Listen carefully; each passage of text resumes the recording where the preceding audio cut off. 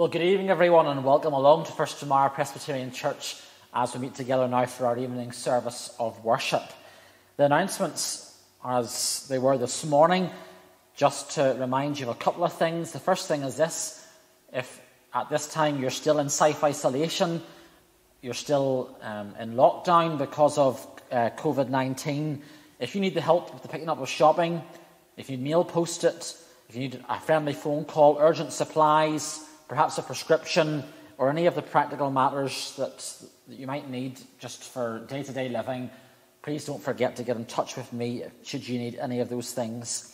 Or if you need spiritual help at this time, it is a delight to be able to speak to you at this time, to be able to provide you with a Bible or gospel literature, or just even to give you a phone call or to pray with you. Please don't forget that on Tuesday night our prayer meeting will meet via Zoom. This week it will meet at 7:30, half an hour the earlier time, as it normally does whenever the congregational committee meets. And so this Tuesday night at 7:30 we'll meet together to pray. And then at 8:30, if you're a member of the congregational committee, we're going to meet via Zoom to try and expedite just some matters of business that might need to be attended to at this time. So we're going to use technology to our advantage as we meet via Zoom. I think those are all the announcements that I want to mention just at this stage. The psalmist says in Psalm number 84, "How lovely is your dwelling place, O Lord of hosts. My soul longs, yes, faints, for the courts of the Lord. My heart and flesh sing. They sing for joy to the living God." Let's just praise. We praise God in song.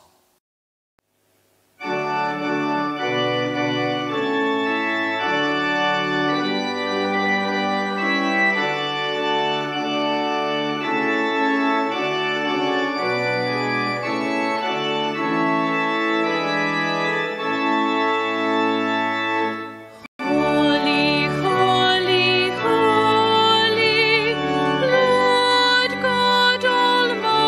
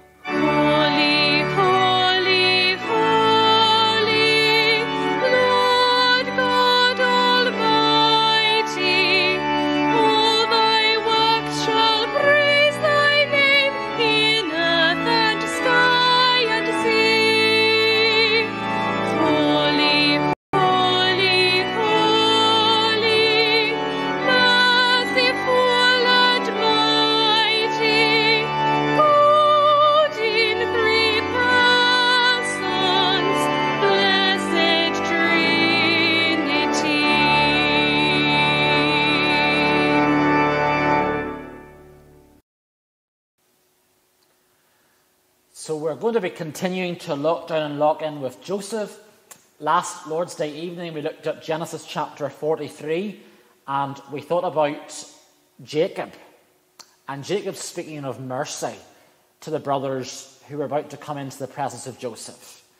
And tonight we're going to look at the second 2 points as they come into contact with the steward, as they come into contact with Joseph himself. Let's read together Genesis chapter 43. And as we do so, we are conscious as always that this is God's word to us. Now the famine was severe in the land, and when they had eaten the grain that they had brought from Egypt, their father said to them, "Go again, buy us a little food."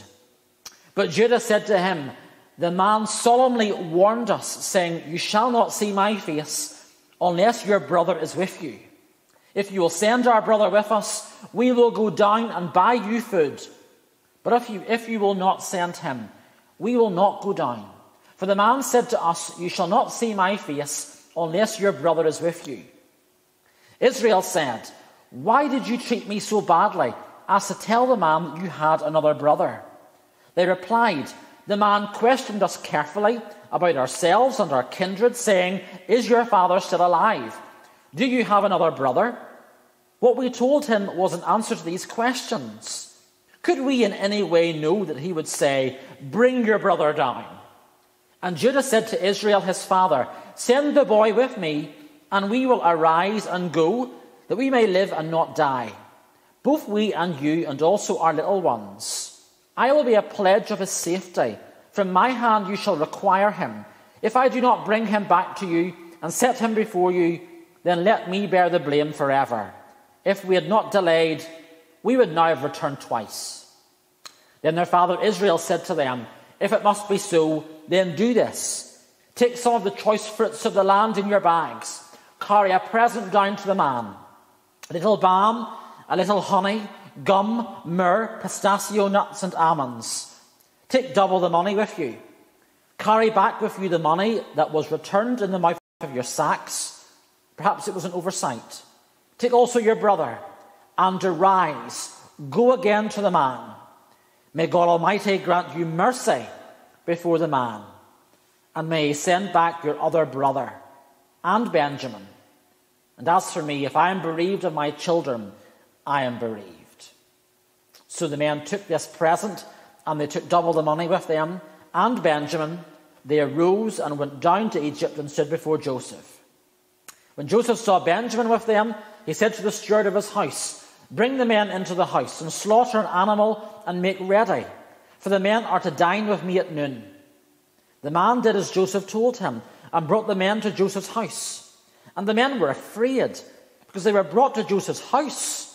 And they said, "It is because of the money which was placed in our sacks the first time that we are brought in, so that he may assault us and fall upon us with us and make us servants and seize our donkeys." So they went up to the steward of Joseph's house and spoke of him at the door of the house, and said, "O my lord, we came down the first time to buy food, and when we came to the lodging place, we opened our sacks, and there was each man's money in the mouth of his sack, our money in full weight. So we have brought it again with us, and we have brought other money down with us to buy food. We do not know who put our money in our sacks." He replied, "Peace to you. Do not be afraid. Your God and the God of your father has put treasure in your sacks for you. I received your money." Then he brought Simeon out to them, and when the man had brought the men into Joseph's house and given them water, and they had washed their feet, and when he had given their donkeys fodder, they prepared the present for Joseph's coming at noon, for they heard that they should eat bread there. And when Joseph came home, they brought into the house to him the present that they had with them, and bowed down to him to the ground. And he inquired about their welfare, and said, "Is your father well, the old man of whom you spoke? Is he still alive?" They said, "Your servant, our father, is well. He is still alive." And they bowed their heads and prostrated themselves. And he lifted up his eyes and saw his brother Benjamin, his mother's son, and said, "Is this your youngest brother, of whom you spoke to me? God be gracious to you, my son." Then Joseph hurried out, for his compassion grew warm for his brother, and he sought a place to weep. And he entered his chamber and wept there. Then he washed his face and came out. And controlling himself, he said, "Serve the food." They served him by himself, and them by themselves, and the Egyptians who ate with him by themselves, because the Egyptians could not eat with the Hebrews. That is an abomination to the Egyptians. And they sat before him, the firstborn according to his birthright, and the youngest according to his youth. And the men looked at one another in amazement. Portions were taken to them from Joseph's table, but Benjamin's portion was 5 times as much as any of theirs. And they drank and were merry with him. Amen. We thank God for his word to us this evening. So last week, Jacob, their father, as he spoke to the brothers of Joseph, spoke of a powerful mercy. A mercy that is powerful, that comes from El Shaddai, the all-powerful God mentioned here in Genesis 43. But now, we're going to be thinking about their interaction with the steward in Joseph's home. So the brothers have left their father Jacob. They have left Canaan. Their father has told them to go again to Egypt to buy more food. We read that in Genesis 43, verses 1 and 2. Go again to buy a little food. And Jacob has acquiesced and allowed them to take their younger brother Benjamin with them in order to acquire food. So the brothers go to Egypt. They have come across the Sinai Peninsula, down into the Nile Delta. They've passed some of the ancient monuments, perhaps even the pyramids themselves. And Joseph, their brother, Zephnath-Paneah, the prime minister, the grand vizier, the second in charge of Egypt, the leading world superpower, the provider of food, is asking them to come to his residence, his own private residence, his house, to eat. And so no doubt anxiety and fear and perplexion begin to creep in. I'm sure they're not quite sure what's going to happen. And the steward speaks. Verse 23. He replied, "Peace." Jacob was a powerful mercy, but the steward is speaking of a peaceful mercy. "Peace to you. Do not be afraid. Your God and the God of your father has put treasure in your sacks for you. I received your money." He comforts them. He has perhaps been able to look deeply into their eyes and see the perplexion and the anxious look that has crept across their faces. The Egyptian steward brings up the name of Jehovah in Egypt. "Peace to you, and do not be afraid, your God." Your God. The Hebrew God. He brings up the name of their God in Egypt. "And the God of your father," he says. Wonder how he knows about their God. Well, my view is this, that Joseph has been evangelizing. Joseph, even here in the courts of Egypt, has been sharing news and stories and sharing his faith in the covenant-keeping Lord and God. Even in pagan Egypt, even as they worship Pharaoh and Ra and Isis and Osiris, Joseph is telling them of his God. And not only did Joseph tell him, but the steward seems to be impressed. Impressed with the God of Jacob. Impressed with the God of Joseph. Actually, we know this. Again, if we were to turn to the book of Psalms, Psalm 105, verses 21 and 22 read this. We'll read from verse 20. "The king sent him and released him. The ruler of the people set him free. He made him lord of his house and ruler of all his possessions, to bind his princes at his pleasure, and to teach his elders wisdom. This is speaking of Joseph. Verse 17, Joseph, who was sold as a slave, his feet were hurt with fetters, his neck was put in a collar of iron. We looked at this portion when we thought about Joseph in prison. And here we can use this portion again as we think about Joseph here in Pharaoh's court, teaching Pharaoh's elders wisdom. The book of Proverbs tells us that the fear of the Lord is the beginning of wisdom. Whether Joseph was teaching, evangelizing, being missional, whatever word you want to insert there, he is being faithful in his proclamation of who God is and what he has done to those around him. Even, no doubt, as he felt closed in this pagan land, even as we feel closed in, locked in, are there ways that we can evangelize, be missional, be teaching those in our household, those via social media, those that we come into contact with perhaps as we are out doing those essential tasks? And there's a difference in the steward, verses 20, 21 and 22. He listens to them. He is being calm in how he listens to them, in how he observes them, and in how he speaks to them. And then he speaks, and he speaks peacefully to them. Actually, he says, Shalom. Shalom. Peace be to you. It's a Hebrew greeting. Peace, mercy be to you. Again, like when Jacob spoke, there was mercy. As God is continuing to reveal sin in the lives of the brothers to bring them to repentance, it's mercy. And Jacob speaks mercy, and now we see the steward speaking mercifully to this band of brothers. There's mercy here. Do not worry. Comfort to you. There's comfort for you at the minute. He doesn't go into detail, but reminds them of their God and of the God of providence. He gave you the treasure in your sacks, he says. He gave you the treasure in your sacks. It's providence. This is the finger of God. He sees God in this. So should you.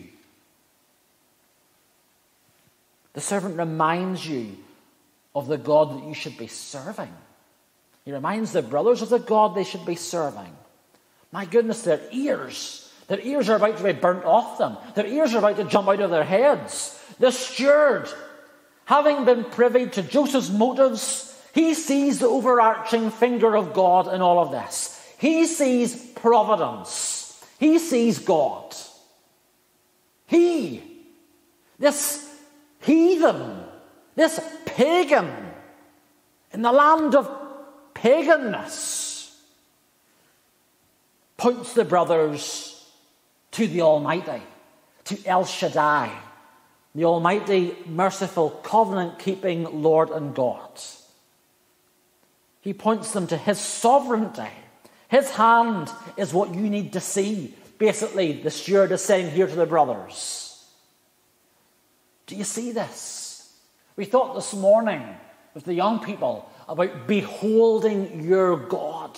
Behold your God, as it says in the book of Isaiah. Behold your God. We need a big view of God at this time. We've been seeing it through this story, and we need it today. A big view of God. Behold your God. This steward, whether he believes in his heart in Jehovah or not, if you like, he's showing Christian love, Christian compassion, Christian concern to these Hebrews. Is he a converted man? Maybe. But there's gracious words of comfort amidst their anxiety. Oh, how it's God-centered. And he goes and prepares the feast that Joseph has told him to do. He releases Simeon. God is still moving to bring repentance. How? Well, if you seize again we come back to confession. Here we see this confession of God and the God of their father. Their father. Again, is this pricking within them their conscience? This man who they've hurt for 20 years. They've gone against him and against the God of their father.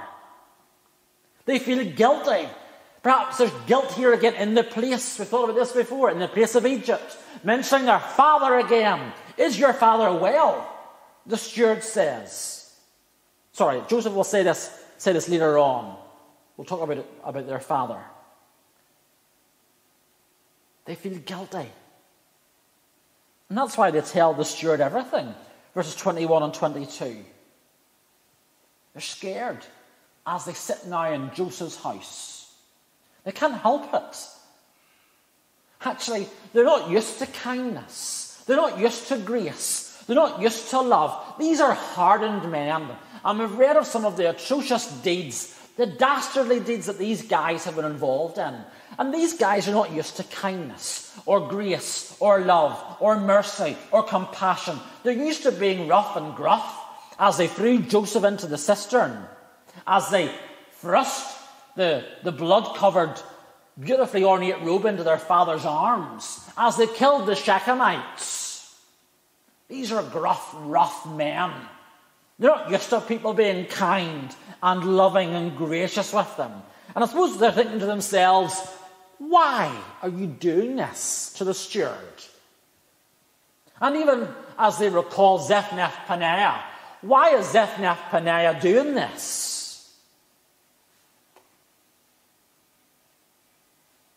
I wonder if you ever wondered why perhaps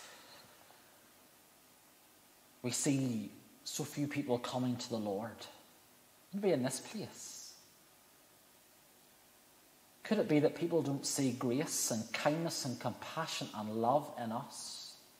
I mean, these brothers are mesmerized by the love and the kindness and the grace and the mercy of this steward. Do people see something of the compassion, the passion for Christ and the compassion for people in us that would drive them to the Saviour? Maybe not. Maybe it's something that we need to work on. Our love and our compassion and our kindness and our grace, clothing ourselves in the fruit of the Spirit that we read of in the book of Galatians. Maybe people don't come to the Lord because they actually can't believe that this is what they find in God. They don't deserve kindness or grace or love or compassion. Or so you think. Here is this steward, and we see grace and love and kindness with no strings attached. No requirement. He's not asking them for payment. He's not asking them for anything in return. And that's God. He showers grace and love and kindness onto each of us. There's no catch. There really isn't any catch. There aren't any strings attached. There's no conditions. There's no sign on the dotted line. There's no fine print to read. Jesus is the true and better steward. With Satan there are catches. There's small print. Actually, before lockdown, when we thought about Genesis chapter 3 in the Garden of Eden, Satan tries to tell Eve that that's the case with God. He doesn't want you knowing good and evil, so eat the fruit.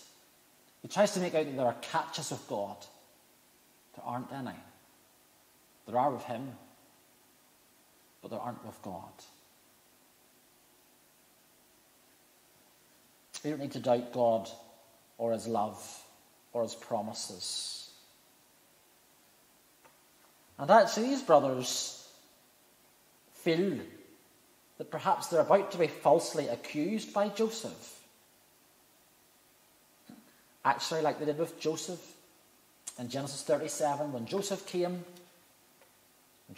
to observe the brothers, they called him a dreamer and a spy. Actually, we don't even read that Joseph said he was coming to spy on them. They accused him of being the spy. He was just bringing greetings from their father. Still more bringing sin to the fore. Verse 25. They prepared the present for Joseph's coming at noon. They heard that they should eat bread there. They're nervous. They're fidgety. They're tidying up their sacks. They're rearranging their pistachios and their almonds. They're setting out their myrrh and their balm and their spices and all these things that they've brought. Maybe perhaps setting up the money in little tiny towers of coin. They're fidgety. They're trying to impress, but they're nervous. And so they tidy up. And that's not the way to approach Zephnath-Paneah, Joseph. And it's not how we approach the true and better Joseph, Jesus himself. Not in our own effort, but in beholding him and realizing that he is one of mercy and of love and compassion and grace. Peace to you, the steward says. Peace to you. There's charity. They're brought into Joseph's home. Their donkeys are fed. They're washed. Their feet are washed. There's hospitality with all of the trimmings. With the prime minister, the second in control, the grand vizier, the grand duke of all Egypt. I wonder, were they still in their minds replaying 20 years ago? They feast as Joseph cried in the pit in Genesis 37. Remember, they got out their sandwiches and their wee pot of tea and they had a party while Joseph cried. And here they do exactly the same. They feast while Joseph's in another room weeping. I wonder, are they still thinking of Jacob and El Shaddai? Have mercy. Did they think that God had heard? Do you think that God had heard their dad? God is everywhere, convicting them. Psalm 139, we thought of it this morning, in our rising and in our going to bed. Have you ever tried to run away from God? Yeah, you have. I have. Maybe not in its most dramatic state as Jonah did, but we do. We creep around in darkness and in the cover of night, in the shadows. We try to run away and think that we're outside of the gaze of the Almighty. And you will meet him, because he's everywhere. This is the Prince of Peace. Trust him. Shalom. Peace. God is bringing them to repentance. And we see that in the peaceful mercy that the steward speaks. And lastly, we see that the brothers come into contact with Zephnath-Paneah himself, with Joseph. And here Joseph speaks mercy as well. Oh, Joseph speaks of a gracious mercy. So Joseph's announced, and what do the brothers do? Well, in fulfillment of Genesis 37 again, oh, how they protested way back that they would never bow to Joseph. Here they do just that. They bow. They bow to Joseph. We won't bow. Now, yes, they will. Joseph, verse 27, inquires of them, how are you?